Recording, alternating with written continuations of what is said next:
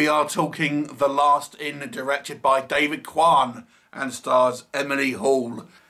Oh boy, I try to avoid kind of hyperbole, ranting and stuff like that when I do my reviews, but sometimes a movie comes along that is less pleasurable to watch than getting a rectal exam with a cactus, let me just tell you this. So let's discuss The Lawst Inn. Oh boy.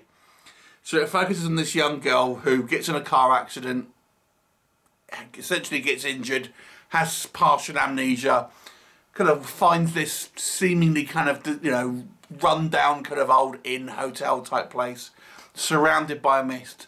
She goes in there and it's all kind of like very antique, shall we say, with weird kind of characters that seem to be there. And when she's there, this weird stuff starts to happen. Ghosts, demonic sacrifices, weird visions, all sorts. What'll happen? If you can make it to the end, you will find out.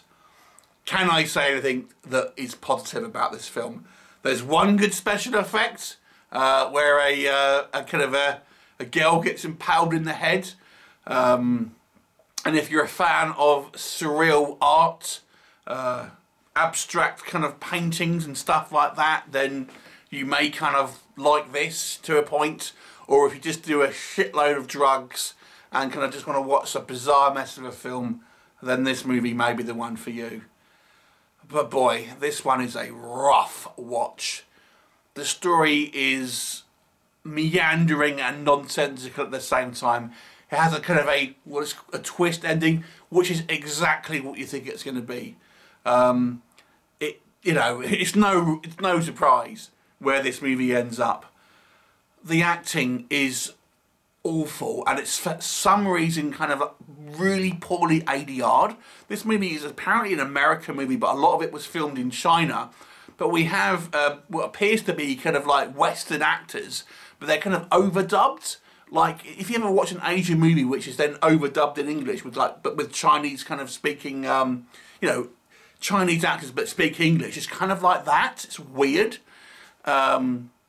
The special effects are awful. It's like retail versions of effects packages that you could have buy over the counter and then put in this film. It's completely nonsensical, and that's partially by design, I think.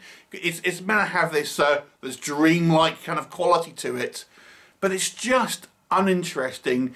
Cartoon characters, a boring meandering story that makes absolutely no logical sense, and any kind of person, any kind of realistic kind of characterization, out that window.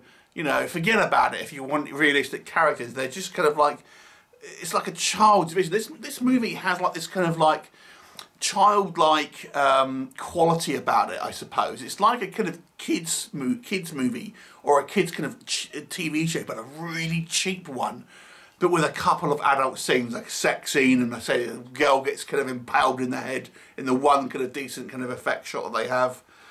So it's obviously not for kids, but it has this sort of like weird sort of like afternoon kids kind of TV, cheaper than Goosebumps, just like Goosebumps on the 10th of the budget kind of feel to it. It's just awful. The story is just meandering abstract nonsense. And it's an embarrassment for everyone involved. It is just awful. This movie is boring.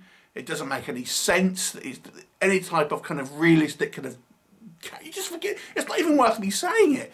I mean, character development and this film should not be in the same sentence. It's just ridiculous. Terrible wigs, terrible costuming, terrible effects, terrible makeup. Everything about this movie, it's rare that I find a movie where I really struggle to find anything positive to say about it. Outside of it, if you just want to torture yourself, or you just want to watch a completely bonkers movie without any type of like sense or logic or narrative flow or realistic characters or engaging kind of effects, then check this one out. Ooh, this one is definitely a contender for the worst movie of the year, in my opinion. We're not there yet at the end of the year, but we'll see. It's a 1 out of 10. This movie was painful. It has some good cover art in the English DVD case, though, so there you go. 1 out of 10. Have you seen it? What did you think of it? Leave me a comment and I'll look forward to seeing you next time. Bye for now.